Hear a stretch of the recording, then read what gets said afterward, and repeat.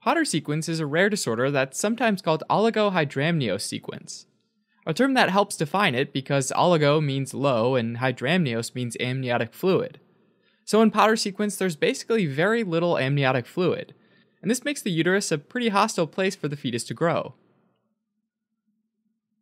Typically, around the 20th week of gestation, the kidneys, ureters, and urethra develop and start producing and excreting urine. And this urine becomes the major source of amniotic fluid. Various conditions like renal agenesis, which is when one or both of the kidneys are missing, or atresia of the ureter or urethra, which is where those parts of the urinary tract are obstructed, can lead to an inability to produce or excrete urine, and therefore leads to oligohydramnios. Other common causes can include amniotic rupture, which is the leakage of amniotic fluid, or uteroplacental insufficiency, which is where there's low blood flow from the placenta, meaning the fetal organs, which includes the fetal kidneys, see less blood flow, which in turn leads to decreased urine production.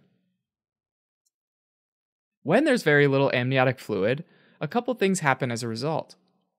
First, amniotic fluid's crucial for the development of the fetal lungs, by both helping the airways physically stretch out, as well as contributing amino acids, like proline, which helps with the formation of connective tissue and collagen in the lungs. With less amniotic fluid, though, there's pulmonary hypoplasia.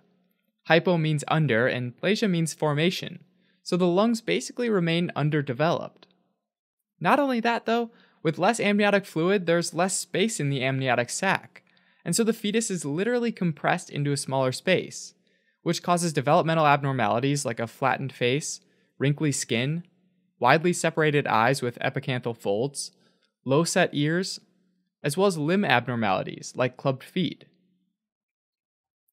Potter sequence usually affects boys, since they have a higher rate of urinary tract obstruction anomalies, like posterior urethral valves. Diagnosis of Potter sequence is usually done with ultrasound during the second trimester of pregnancy.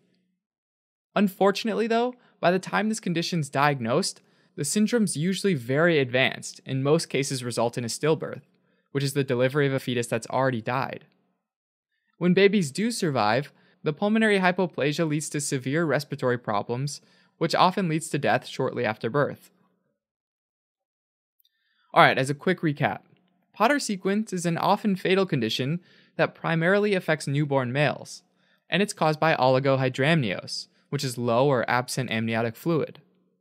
Potter itself is actually a mnemonic, and it stands for pulmonary hypoplasia, oligohydramnios, twisted skin for the wrinkles, twisted face, extremity deformities, and renal agenesis.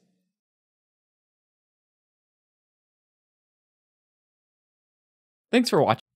Helping current and future clinicians focus, learn, retain, and thrive. Learn more